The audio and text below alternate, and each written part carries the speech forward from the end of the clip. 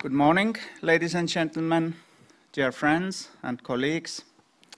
I'm really honored to be here, and I want to thank you very much for this great opportunity. Today, I want to tell you a story about a wonderful land.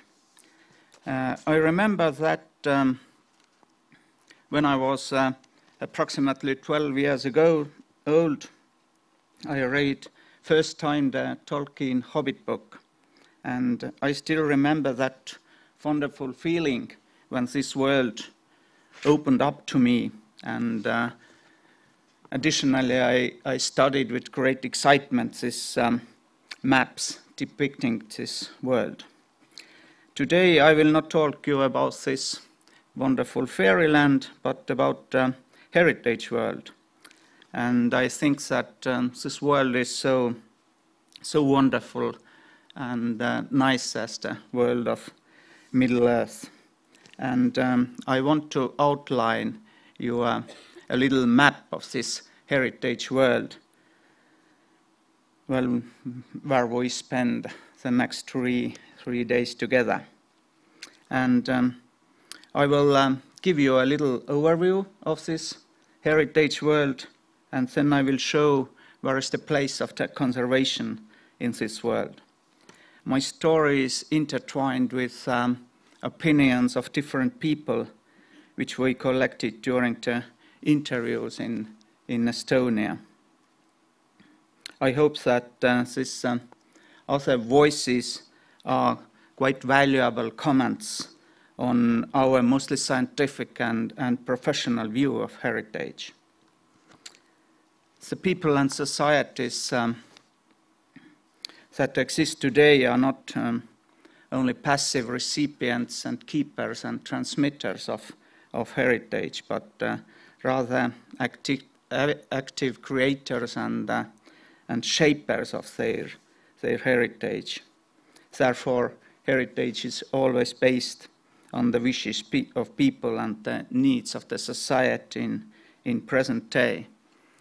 I think it's quite important point that heritage is the present day phenomenon. We all do it together, even at this moment here. Using the terminology of the American philosopher Nelson Goodman, this can be called world building, in the course of which a very special kind of world, heritage world, is created. But our first question is, what is the heritage world made of and how it is made? Of course, it is made of the components of the actual world. There are no other things which we use. To clarify the idea of the heritage world, I used here quite famous Leblanc's three-dimensional diagram. And these three dimensions constitute the heritage world. The first dimension is the objects and phenomena. The second one is concerned with social organization of society or some stratification of our society. And the third dimension is, of course, values. In addition to this, there are also, of course, very close connection with time, but this is so complicated part that today I'm not talking about time. Well, take a closer look at these three dimensions. The first dimension is objects and phenomena. We all know very well that the most diverse objects and phenomena can be included in cultural heritage. Initially, in 18th century, when such a modern concept of heritage was formulated, heritage was understood to comprise some great buildings, churches, castles, and so on, works of art, and other outstanding objects from the past, and they were called monuments, antiquities, memorials. Nowadays, what people associate to heritage the most with are, in fact, some immovable heritage or real estate objects. And of course, here I'm talking in our Estonian case. On the personal level, heritage is first and foremost related to the house, the childhood home, as we see in this quotation. And we find that places are really very important part of heritage of Estonian people. This personal heritage helps people place themselves in the flow of time and feel as some part of the tradition. On the community level, the heritage is connected also some places, some buildings, area where the person where lived, manor buildings, churches. And we see that people's lives are closely connected to these places. Another important part of heritage is, of course, different objects or movable heritage. On the personal level, this could be very different kind of items: photos, jewelry, toys, and so on and so on. There are always some sentimental value connected with these objects. And some of these objects have been inherited from the previous generations, but there are also some kind of objects that a person has acquired or made themselves, items loaded with meanings that a person wants to hand down to the next generations. However, tangible objects are only a small part of culture, as you know very well. A larger part of culture is connected to the intangible aspects, as languages, experiences, behavior, memory, narratives, and so on. On personal level, this kind of heritage is mostly stories and tales told by parents and grandparents. And of course, Estonian language, which is really very, very important part of heritage for the Estonian people. It is also very common that the objects that are important to people are always related to some non-material aspects, as we see in this quotation. At community level, the intangible heritage is connected with some local traditions, customs, and of course local dialects as a set of language in this case. It is quite interesting that people often treat the heritage as a whole, and it seems to me that the people's approach to heritage is sometimes more holistic when we compare this with scientific or administrative approaches. But what about nature? What about natural objects and natural environments? Well, one very common way of classifying heritage is to distinguish between a cultural heritage, things and objects made by humans, and natural heritage, those which have not been manufactured by humans. And we have, as you know, the separate institutions for the nature protection and cultural heritage preservation. But in fact, they are, of course, very closely connected. Personally, I think that there are only one heritage which consists of all these different aspects of the reality. And at a personal level, natural heritage is connected with some home forests, nature of the home region, very often some trees.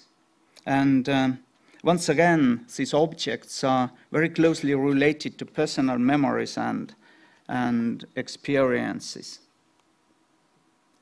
On the community level, this kind of heritage is very often some natural sacred places, as you see in this quotation, and also parks. And this was examples from the first dimension, from objects and phenomena. If we examine the historical development of this dimension, we immediately note that it is characterized by the constant expansion of the range of objects and phenomena that are listed as heritage. And this became especially extensive during the second half of the 20th century. Well, to name industrial heritage, military heritage, the 20th century heritage, and so on and so on. Well, that was the first dimension. The second important dimension is the level of social organization. Well, one way of grouping these social levels are seen here, but of course there are different ways to do that. But this organization is very important to take account when we are dealing with the questions of connected with the heritage. Well, for instance, some object or phenomenon may be heritage for some community, but at the state level it may be not considered as heritage at all. And the definition, function, and management of heritage differ at various levels of society.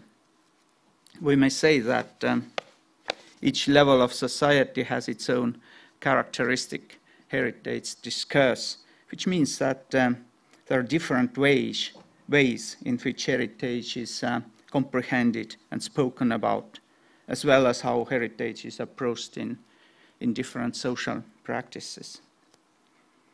People usually describe the heritage on the personal and on the state level. What is less mentioned is the heritage on the community and on the global level. The most undervalued heritage is clearly the heritage on the local government level, which we have in our legislation. There are a special kind of the local government heritage, but people don't know about this, of course.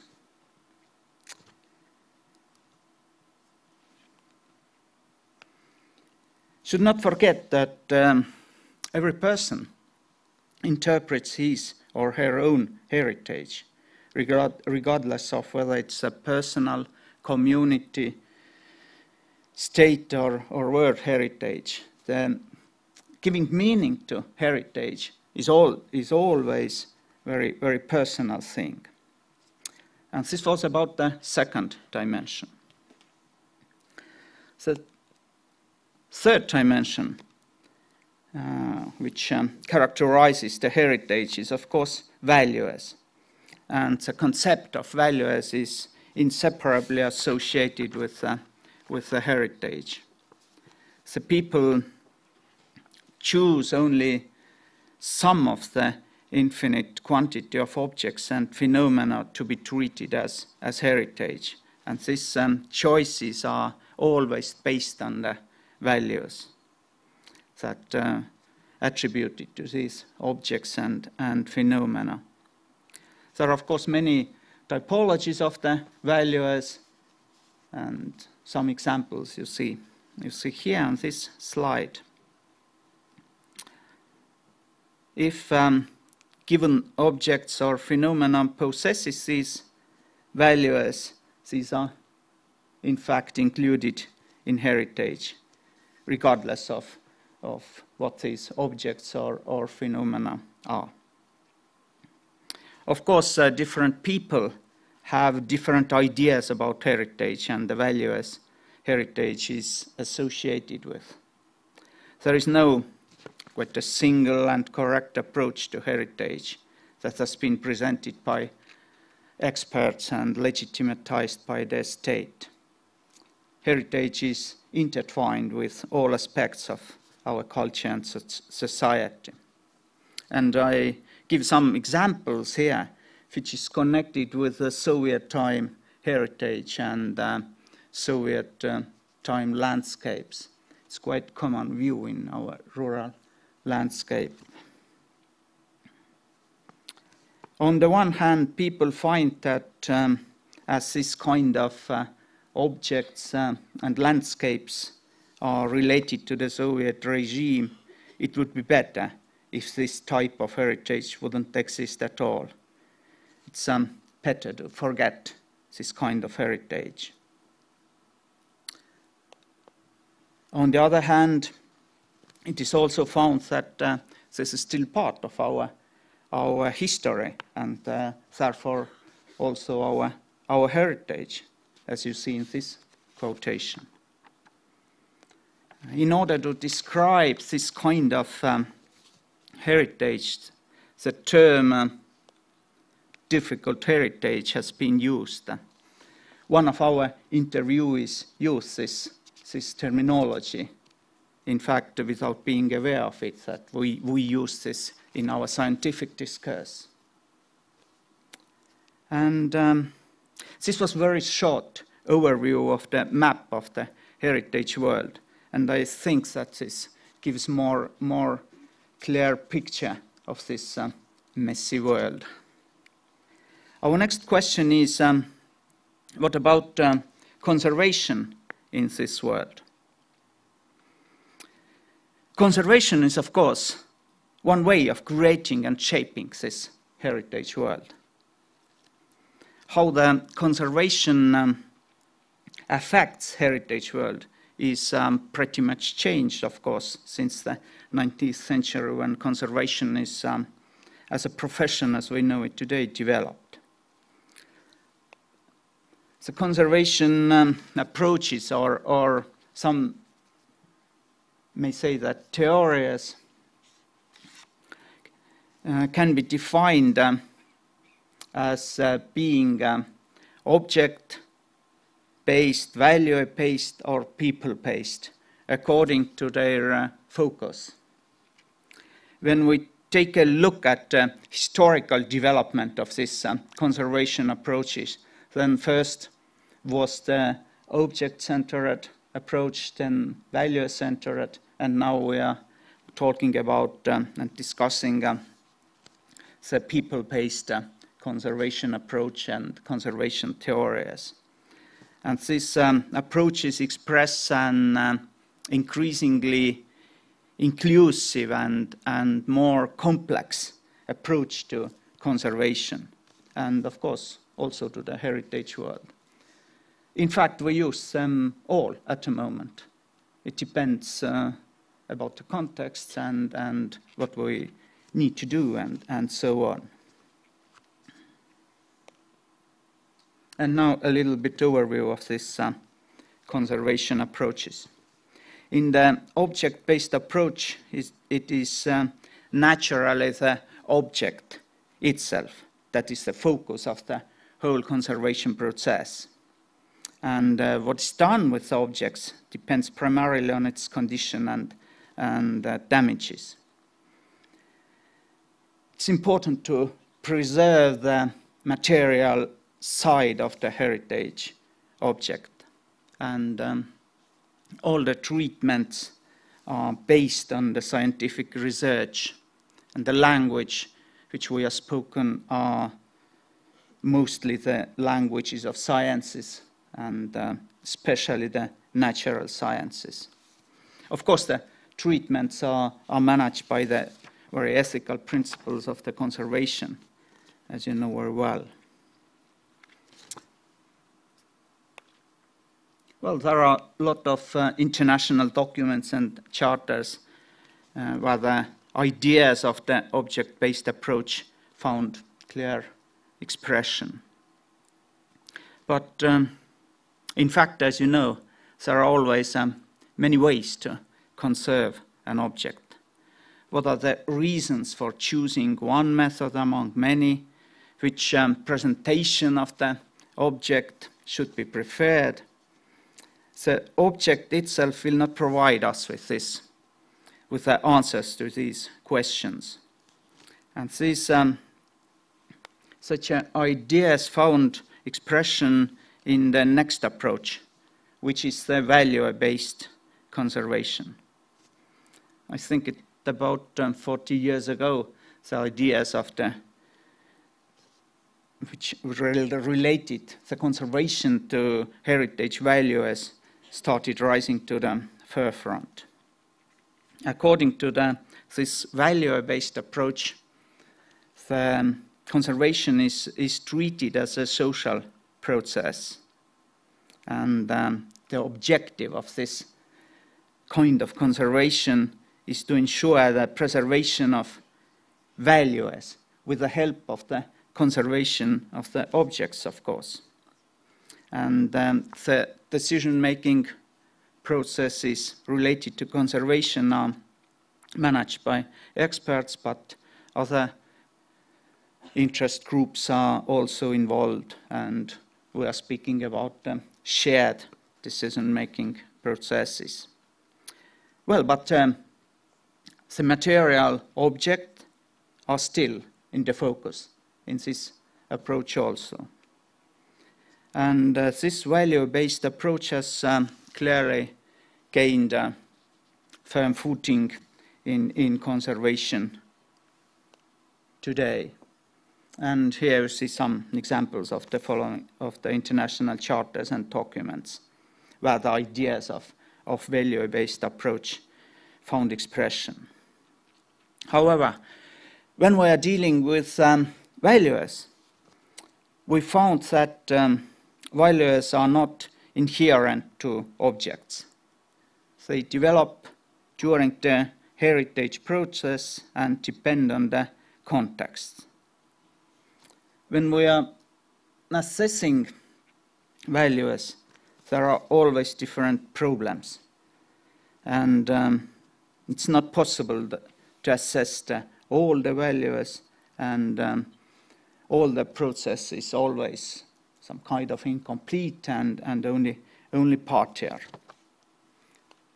There are many problems associated with this value-based approach, and some of them you find that they are expressed in this interview.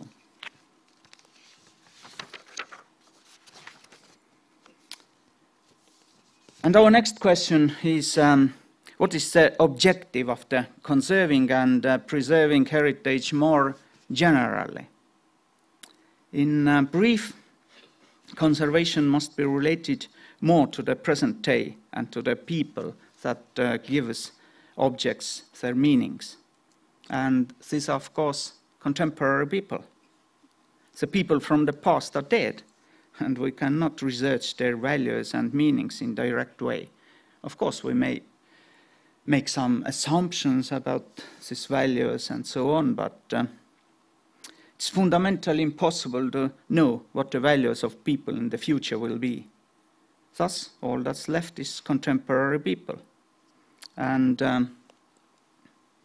the new approach to conservation that put people at the center of the entire process is known as people-based conservation. Heritage is linked to people's lives in many ways, and the name of this approach alludes to this fact. And conservation must strengthen and promote this connection in every possible way. Attention is shifted to how the conservation process and its results affect people. The focus is no longer on the material object as the carrier of different values, but on the community that attributes these values to the objects. And maintaining and forming the well-being and values of contemporary communities manages the entire conservation process. Of course, this approach recognizes the locality and subjectivity and political nature of conservation. But how this nice thing is achieved, how can the conservation process be linked more strongly to society? These are really great questions, and suitable answers are still being searched for. The ideas of this value and based approach found expression in following international charters and documents. And here you see the ICROM Living Heritage slide, the website. There are quite interesting information. If you have time, please take a look. Well, to conclude, I described the heritage world by 3 dimensions: objects and phenomena, social organization or people, and values. Now, after that, I explained the conservation approaches. We see that the 3 conservation approaches shape all these 3 aspects of the heritage world. But what next? I don't know. I tried to upgrade a little bit the map which you see at the beginning of my lecture. And I hope that this expresses the idea that we must look at conservation as activity of the shaping culture, all aspects of the culture, the artifacts, the values and the norms, and the very basic principles of culture. Heritage binds people to each other and to the environment, thereby being a part of our world. By relying on heritage, by constantly recreating it and loading it with meanings important for them, people shape the way societies function. I think that the heritage is a way to create a better future for all of us. Well, it's nice to end with that, I think. Thank you for your time.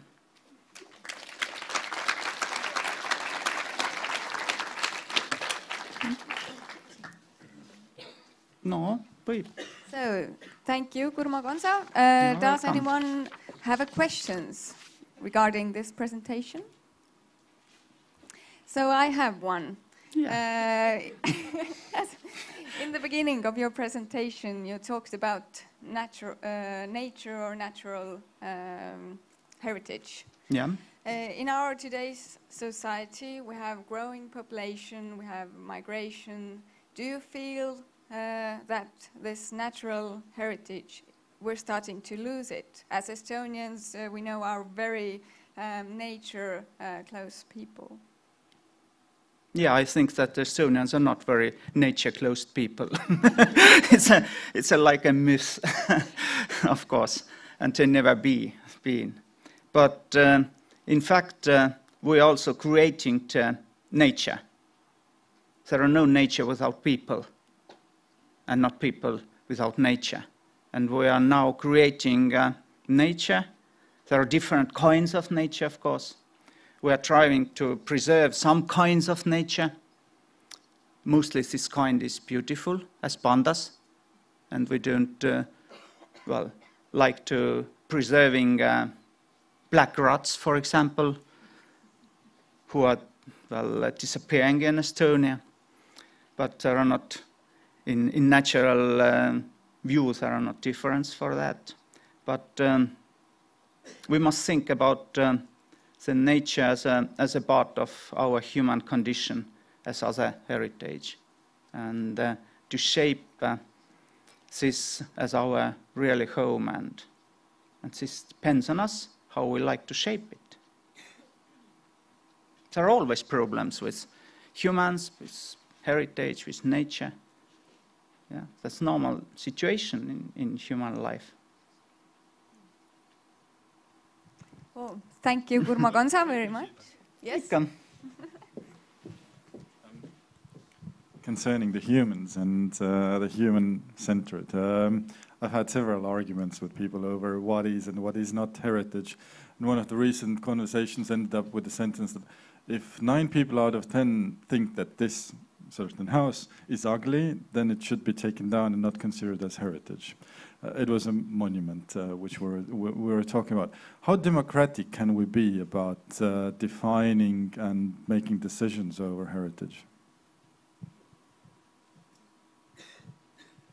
Yeah, well, you give an example that 9 people thinks, and it's not a very basic idea of the democracy.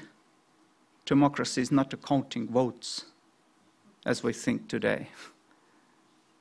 If we have a real democratic process, then we must negotiate this and find a way. In day, in week, in years, maybe this monument falls down, that's okay. but that's the way, yeah. There are no other ways that will put people together and vote about this. It creates more problems than it solves, in fact. It's not only in heritage, it's in politics. We see it now in Estonia, in other countries. But it also shows the idea that the heritage is closely connected with political processes. You think that it's better manage the heritage when this is not linked with politics. And I agree on this practical side, but in fact it's linked, that we have no ways out of this situation. Any more questions? No. Oh, time is over. Okay. Yeah. Well, thank you very much, Kurmo.